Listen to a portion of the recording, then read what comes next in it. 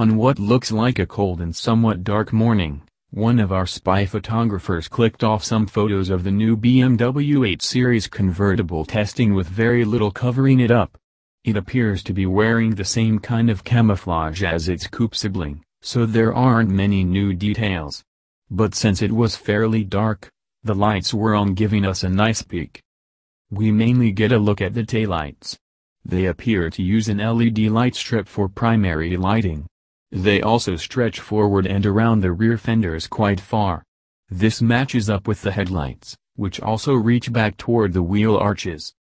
We can also tell that this is a garden variety 8 Series, rather than the M version we saw earlier.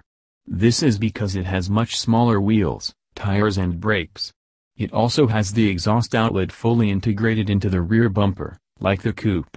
On the AM version we've seen, the exhaust uses more traditional round. On what looks like a cold and somewhat dark morning, one of our spy photographers clicked off some photos of the new BMW 8 Series Convertible testing with very little covering it up. It appears to be wearing the same kind of camouflage as its coupe sibling, so there aren't many new details. But since it was fairly dark, the lights were on, giving us a nice peek. We mainly get a look at the taillights. They appear to use an LED light strip for primary lighting. They also stretch forward and around the rear fenders quite far.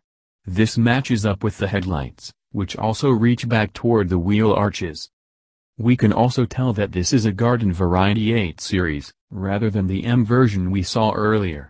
This is because it has much smaller wheels, tires and brakes. It also has the exhaust outlet fully integrated into the rear bumper, like the coupe.